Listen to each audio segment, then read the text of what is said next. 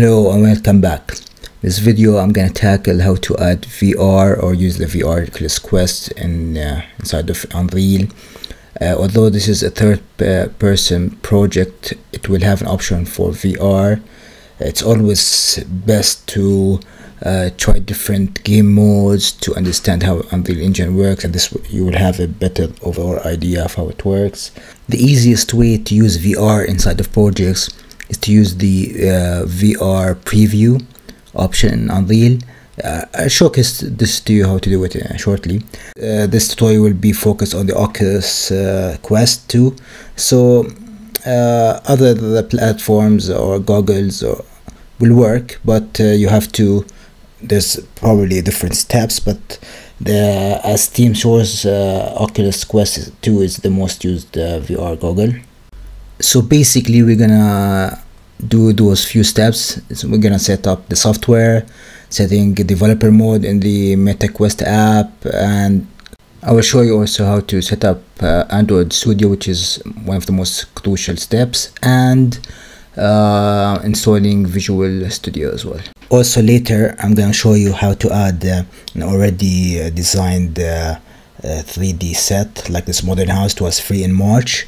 But you can use actually any environment, but you have to make sure it's optimized for VR. This actually is not optimized for VR, but I'm gonna show you a tip in this video on how to optimize it. This will work for most environments. First we're gonna start by installing Android Studio. As I've seen on many forums and online pages that Android Studio version 4 is required as of January 2023. This depends on when you start the project. You have to check which version is required and supported. So now we're gonna be installing Android Studio. Gonna go to this link. I'm gonna post it in the description again. Then go to Android Studio Archive. Press on that. That's it. Go to the page. You have to accept the terms. Scroll down until we find version 4. That's the one supported. You're gonna see there's newer ones, but they're not necessarily supported, so you always have to check which version is supported. You ain't gonna, in my case, choose the Windows IDE, download it, wait for it to download, then go to the location and double click on that. I already installed it, so I'm not gonna go through that. It's pretty straightforward. You don't need to start a new project or anything, you just have to run it and keep it in the background. The next step is to download the Oculus app for the Windows. We're gonna search for it on Google, use the link. Now we're gonna go to this page, scroll down. As you can see, there is an air link and a link cable.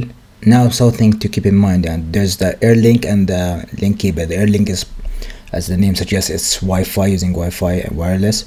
I suggest using the link cable. It's more stable. Use a USB 3 cable. I use a USB 2, the one that came with the Quest. It works, but it's much lower quality, and actually the air link was faster than the USB 2. That was in my case, so I always suggest using USB 3 cable for testing. Your mileage will vary. Air link is also good, but always a cable is better. And there is a button below it called download software. I'm gonna press on that, download. Then we're gonna go to the download location, double click on the file.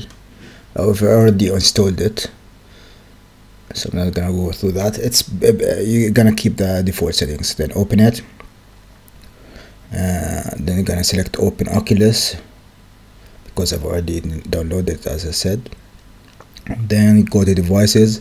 If the Quest is connected, you're gonna see connected here. I'm gonna showcase this to you later. So next step is to download the Visual Studio Community Edition. We're gonna go to this link.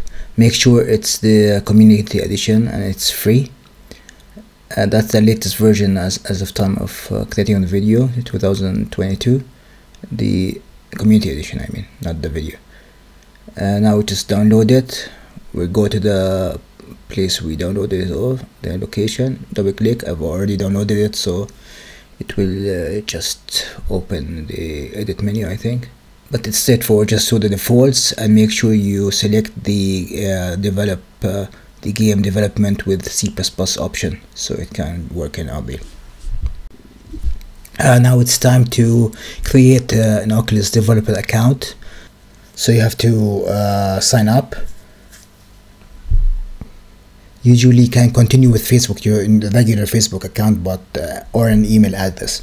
Meta or Facebook lately allows VR and Oculus users to create an additional account just for like VR gaming and stuff, so both accounts are separated. That's actually a very good move, and people were waiting for this for years. So you can select the option you like. Next step is to go to the Meta Quest app on your iPhone. If you didn't download it, just download it. Then go to the settings, and you can see it's connected now, synced just now. So we already did those steps. Now menu, and just enable the developer mode. So if you have any issues, just to troubleshoot it fast, make sure Android Studio is installed properly and open.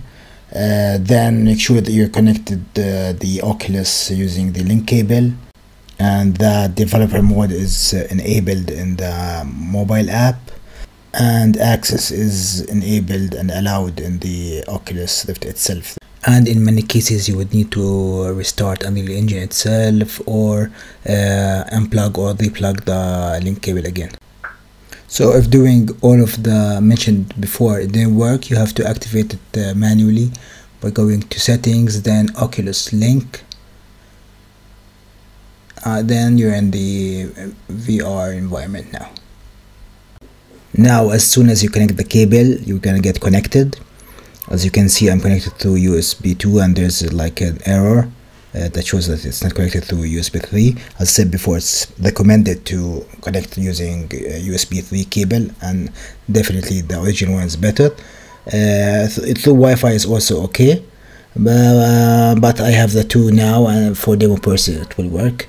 Now we will launch a new virtual reality template and get started. So now we're gonna go to those 3 dotted lines, select VR preview. It should show now since we've done all the prerequisites and gone through the troubleshooting.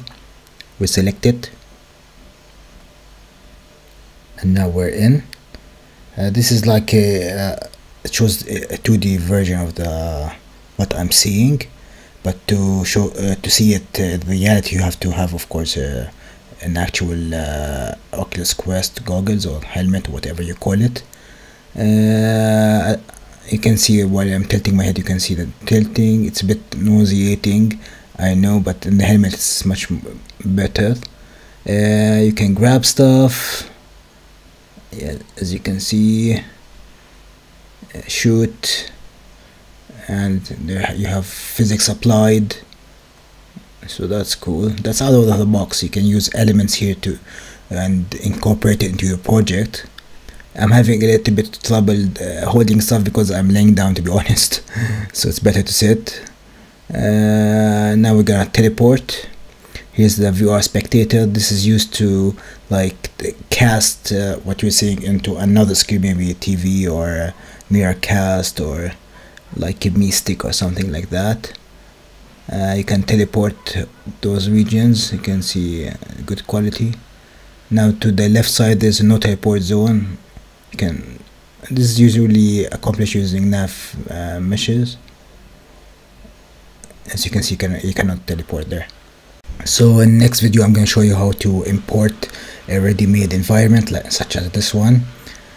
So stay tuned. It's not that difficult. A little bit longer video, and I will show you how to tweak some settings to achieve better the quality inside the Rift, because this is a bit graphic heavy. So that's it for now. Stay tuned for next video in the series. Please don't forget to like and subscribe. This is very important so that I can make more videos. It takes a lot of time for me to fix issues, come up with the ideas, video record them and stuff, and then edit. I would really appreciate it. Thanks.